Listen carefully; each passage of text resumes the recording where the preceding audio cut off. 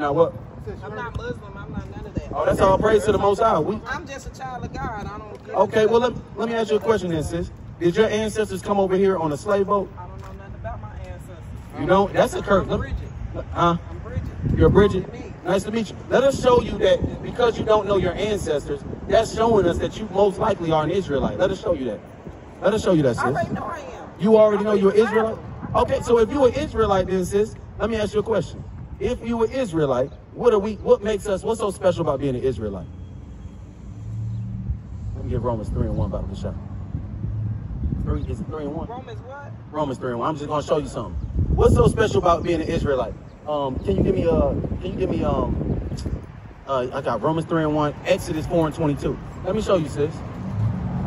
Check this out. Romans 3:1. What advantage then have the Jew? Did you hear the question, sis? Yeah, I heard you. Listen, check it out. What advantage then have the Jew? Paul is asking, what advantage is there to being a Jew? Because most likely you're a Jew, right? Check this out, sis. Or what profit is there of circumcision? Or what's so good about having a covenant with the Most High God, right? Check this out. Much every way. Much in every way, sis. We got an advantage over all these nations in every way. Did you understand that? Oh, yeah. Hold up. That's Romans. That's for sure. Much in every way. Come on. Chiefly because that unto them were committed the oracles of God. The oracles of God were committed unto the Jews, sis, unto the Israelites, right? That's what's so special about being an Israelite. Check this out. And thou shalt say unto Pharaoh, thou Lord, Israel is my son, my firstborn. Say it one more time. And thou shalt say unto Pharaoh, thou say that Lord Israel is my son, my firstborn. The Bible says Israel is his son, even his firstborn, the word of God. Israel is God's son, even his firstborn. Sister, check this out. Israel is the so-called Negroes, Hispanics, and the Native Americans, right? The Native American Indians. Those are Israelites. If your daddy was either a Native American, a Negro, or a Hispanic of Negro or an indigenous descent, you're an Israelite. That's right. Right? Yeah. The 12 tribes of Israel. You know what you got to do, sister, as an Israelite? Huh? You know what you got to do as an Israelite? The Bible tells us what we have to do once we find out we're Israelites. Let me show you real quick, too, what the Bible says. Because we do everything according to Scripture. So we want to show it so you see it coming from the Most High's mouth and not our mouth. Right? Because that's something we have to do once we find out that we are Israelites. Right?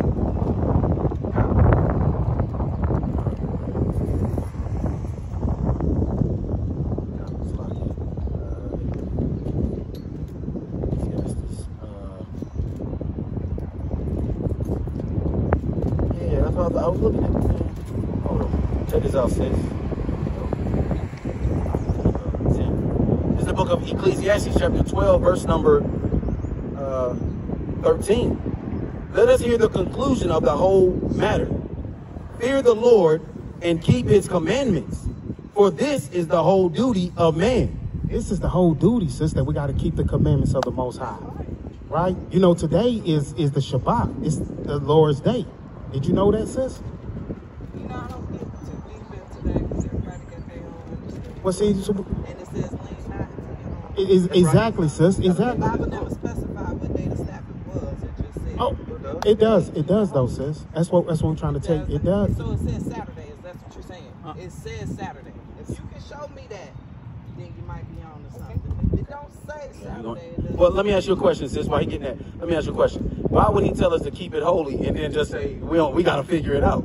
He gives us, look, sis. He gives us the moon. You know what I mean, to determine the months, right? And let us get in. I get in Genesis. You know what I mean? Yeah. What is that? 2? 2. I know exactly what Genesis 2 is. It talks about the days, but it never specifies anything. Let's see. It says on first day, second day. Okay. Let's check. Let's see. So I see what you're saying. that is to you. That's what I had a discussion about because it never specifies Saturday nor Sunday. I feel like if you take a day and make it holy, you do everything that God wants. But there's no actual day. I've been all through that. Genesis 2 and 2. Let us see. Let me show you. Let's show you. This is the book of Genesis 2 and 2. And on the 7th day. Which day? On the 7th On the day. 7th day. So you know what? It doesn't say Saturday and it does not say Sunday. It says on the 7th day. That's right. So let me ask you a question. Okay, so this is how we determine the Sabbath day too. This is how some brothers determine the Sabbath day. Now we kind of keep it plain because let me show you. Because we kind of keep it plain because that's what we determine. You know what I mean? How the work week and we're in captivity and everything. But this is how you do it. I don't trust them. They lied about all this. They definitely did. You're right. You're right. They definitely did. But that's okay, sis. Listen to this. If the moon determines the months, right? The new moon determines the month, right? That's the first day, right? That's a new moon, the new month. That's day one, right? Then 7 days after that, or 6 days after that, would be the first Sabbath, right? Because it's the seventh day. We can determine it that way, right? That's one way to do it. So that's one understanding, right? Did you have something? God, that's one way to understand it. Moon precepts. Sirach. What is it? Sirach. It's locked.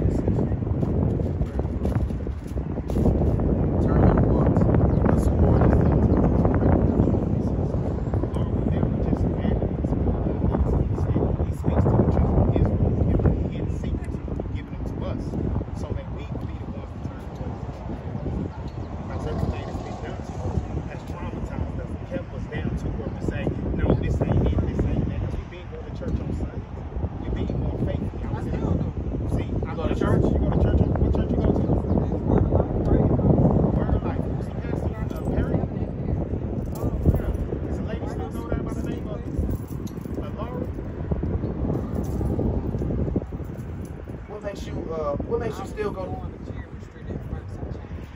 Did they teach you that you was an Israelite at that church? Are you very? Why? But the Israelites are the most. We just read Israel is my son, even my firstborn. So why do you spend your time in a church building, sis? Tradition. The traditions of men, right? Yeah. I already know. That's it. Well, and let me get this moon precept for you, sis. This is. Hard to break habits, especially when you grow up in the church. So that's where I'm at in my life now. Because it says when you know the truth, you're supposed to go into the truth. So now that I have discovered what the truth is, it's just a whole bunch of debunking habits. Because you know when you set in your ways and you grow up a certain way, it's hard to break habits. It's just like take that walk. You gotta break all the habits. No doubt, sis. Well, look. Come to the truth. Oh, check this out. This is Isaiah 29:13. Wherefore the Lord said, for as much as this people draw near me with their mouth and with their lips, do honor me, but have removed their heart far from me, and their fear toward me is taught by the precept of men. That's a great one. The fear of the Lord is taught by the precepts of men. You know what I mean? Men are teaching you how to fear the Lord in them church buildings. They should be the first thing they should be talking. Well, what's the fear of the Lord? You know the fear of the Lord? The fear of the Lord. What is the fear of the Lord? It's in the Bible. The Bible tells us everything. We can even show you here. Christ never entered a church building. Right. And so we are the church. He did enter synagogues, but like he's saying, he didn't go to no Christianity church. He didn't teach Christianity. You know what I mean? But you just said that you do traditions. Religion is traditions of men. That's what you just read. I go to church every night, like I told you. Once you know the truth, you have to break your habits. You know what the truth is? Right. You know the truth of the Bible? All I know That's is good. God is the truth. Right. We're gonna show you what that means, sis. We're gonna show you what that means. We can show you what the truth is according to the Bible. Check this out. But you're still, what's funny about this is you're still man doing the same thing. What you're doing right now is the same thing they're doing in church. No, they ain't, sister, because we read. They're not using the Bible. We're gonna show you why it's not. They use the Bible too. No, they don't. They don't use the Bible for their message. Sis, I just asked you one thing. I said, do you know what the fear of God is, and do you know what the truth is? But we want to show you towards the Bible. We're not speaking it of ourselves and not showing you. I want you to see it for yourself. No, let me show you what the truth is. This is the truth. Check this out, sis. This is what Christ said when he said the truth shall set you free. This is what the truth is, according to the Bible. This is the book of Psalm chapter 119 and verse number 142. Your righteousness is an everlasting righteousness, and your law is the truth. So you know what the truth is, sis? He just said it. Your righteousness is an everlasting righteousness, and your law is the truth. So you know what the truth is now, sis. Guess what it is? He just said it. It's the what? The law of the Most High. That's the truth. That's what Yahweh Shah was saying when he said it should set you free. Because we won't be living by man's precepts anymore, sis. We'll come back to the laws and we'll understand, hey, man, that's what's going to break it off of us. That's what's going to break all that man, tradition, paganism off our minds and stuff, man. Right? When we keep the laws. Christ kept the law. Christ never done away with the law. Never. When Christ and the disciples were walking the earth, they wasn't reading from the New Testament. They was pulling all old manuscripts from the old prophets and stuff. They don't teach that in these churches and stuff. Do you keep the law, sis? All I know is that I read my Bible and I do it according to what the Bible says.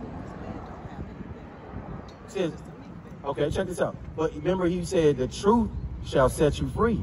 We just showed you what the truth is. The Bible, it explains itself. The law of God is the truth. Do you keep God's laws is what we ask. I follow the Bible and the commandments to live righteously. It's the only thing I can tell you.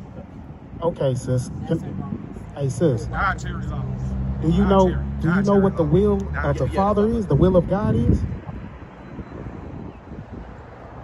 What is I'll show you that. I'll let the Bible, sis. You know, we're going to keep going to the Bible because we want to show you we're not leaning on our own private interpretation. I understand. We're just showing you. Watch this. This is Isaiah 40, and I start at verse 7. It says, then say I, lo, I come in the volume of the book. It is written of me. Verse 8, I delight to do thy will, O my God. Yea, thy law is within my heart. His will is the law. His will is the law, sister. Sis, by us asking you this, we're showing you that the Bible, the Old and New Testament prophets, they always reverted back to the law. When you go to church, they tell you that Jesus did away with the law. You ain't got to keep it. Let me ask you a question. I said that. I don't know what church you're talking about. Okay, so do you eat pork? No, I don't. You don't eat pork? I don't eat meat. You don't eat meat? Okay, not shrimp, crab, lobster, none of that. I eat shrimp and fish. Okay, that's a sin, sis. That's what we're talking about, the law. That's a sin. Let us read it for you. Let us show you. Let's get Leviticus. Let us show you. Because, like we said, the truth, meaning the law, will set you free, sis. When you start keeping the laws of God, the white man can't enslave us. So you say it's a sin, but you got to We unclean, yeah. We want to show you. Adonai, come get the chart, guys. fish at the top. Where? Fish? We can eat fish. No, I just said. We gonna show you. No, you said shrimp. I said fish. Do you I eat? do eat. Well, let us show. I just got some in the car. You got fish or shrimp in the car? Sis, let me show you what you need to do with that. Let us show you what the Bible said, not us. I'm gonna cook it because I just spent money on it. Forget the money. Do you want to go to heaven? Do you want to go to heaven, sis? Now look, we talking to you straight up, sis. It's love. It's love, sis. Listen, do you want to go to the kingdom of heaven? Let me stop doing talking. Let us show you. Let me just read on down here. We are all sinners who fall short of the glory of God. That's not true, sis. If I'm gonna go to hell for eating a piece of shrimp, it's a lot I can go. We gonna show you. We gonna show you. We gonna show you what the Bible says. Come on. Let me just listen to this. The queen foods and everything. Watch this. I'm gonna start 11. Leviticus 11 and verse 7. And the swine, though he divided the hoof, You know what swine is, right? and he cloven footed, yet he cheweth not the cud. He is unclean to you. So the pig is unclean. We can't eat no pork. You don't eat meat. Good. Cast demons in the pigs. That's right. They all ran off with the sea. That's right. Good job. That's right. That's right. Of their flesh shall ye not eat, and their carcass shall ye not touch. They are unclean to you. These shall ye eat of all that are in the waters. Now we talking about the waters. Hey, come on out here and build with us. Come on, when you get a chance. Come on out here and learn. I see you hustling. Come on out here when you get a chance. Whatsoever have fins and scales in the waters. Whatever got fins and scales in the water, sis. You know what got fins and scales in the water? Fish, right? Come on. In the seas and in the rivers, them shall ye eat. We can eat fish. They got fins and scales. And all that have not fins and scales in the seas, If it don't got fins and scales, like a clam, shrimp, and in the rivers, Catfish. of all that move in the waters, and of any living thing which is in the waters, they shall be an abomination unto you. Sister, you know what abomination is? The Lord say he hated with a passion. It should be a hatred to you. That shrimp in your back seat should get thrown on the highway somewhere, sis. Let us give her 66 and 15. Isaiah. Say it again, sis. One more time, sis. I said, well, you know better, you do better. You know better.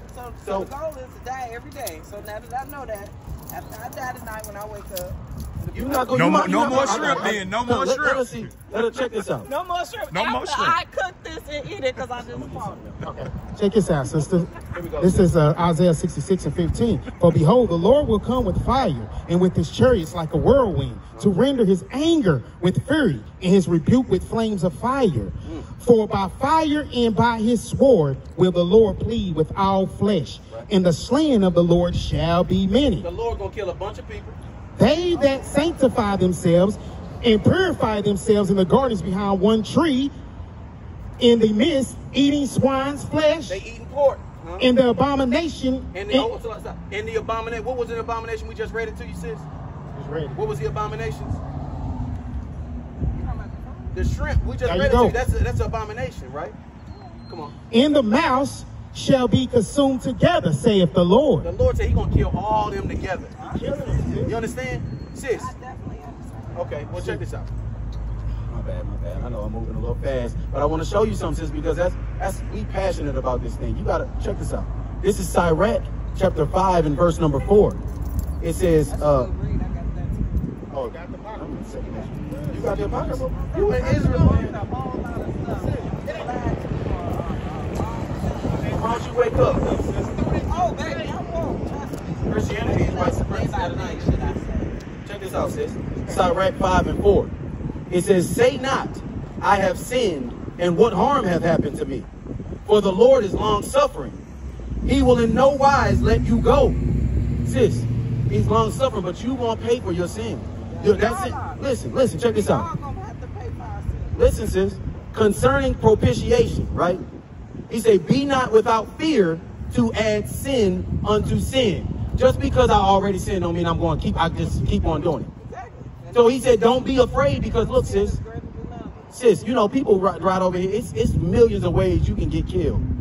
Millions of ways, billions of ways the Lord can kill you. Did you know that he do all the killing? The Lord signs off on death. Did you know that? Okay, so if you got death in your car, sis, you got to get that far away from you, or you don't love the Lord. Can you give me That's not true, but I understand what you're saying. yeah, Hebrews 10, and I'm just gonna get Proverbs 28 and 9 at a night. You got something, Jim? That's not what you just said. What's not real? That you don't love the Lord. That's what the Bible says, sis. I'm gonna show you. I understand, but you have to take it to consideration. I'm just saying, when you're teaching, especially, a lot of people don't know those things. So to sit there and say you don't love the Lord, that's kind of harsh. Do you know somebody like me who loves the Lord? But you know what? No, so that's what I'm saying. When you learn the truth, But now you know. Oh, so you say You said hey, you sis, you waking up every day, right? yeah, you So wake up every so this day. is this is another It's a- day for you to learn. hey, You have to learn every day. Right. sis, can I ask you something? But that doesn't mean I don't love the Lord. I just You didn't say know. you say you love the Lord, right, sis? Do you know what love is according to the Bible? It's a lot of things in the Bible that talks about. Okay, can we show you what love is according to the Bible? Because everything's in here. Everything you say is in here. Okay, let's see what love is according to the Bible. That's my friend. Yeah. So check this out. This is the book of 1 John chapter 5, verse number 2. By this we know that we love the children of God when we love God and keep his commandments. Exactly. For this is the love of God, Baby, what? that we keep his commandments. This is the love of God, that we keep his That's love, That was sis. one of the first things I said when I walked up. You know, but if you got shrimp in you're not keeping the You commandments. steady going back to the shrimp. Because You that's can't a big eat it. sin, You sis. can't eat it. Listen, I understand that now. Don't mean I don't love the Lord. So going forward, Like I said, it was something that you learn. And when people get to know God and his ways, they are learning that. They have to debunk everything that they have been taught. this is the book of 1 John chapter 2, verse 3. And hereby do we know that we know him. Don't love the Lord. if we keep his commandments. That's what one's Hold on, say. sis. Check it out. Don't talk like that. Don't tell Listen, me. I'm gonna show you what the Bible says, sis. I understand what you're saying, but listen to me. He that saith, I know him, and keep not his commandments, is a liar, and the truth is not in him. This is love over here. I'm just showing you what the Bible says. If you love God, you'll keep his commandments, sis. No more shrimp. Crab, lobster. Huh? Yeah.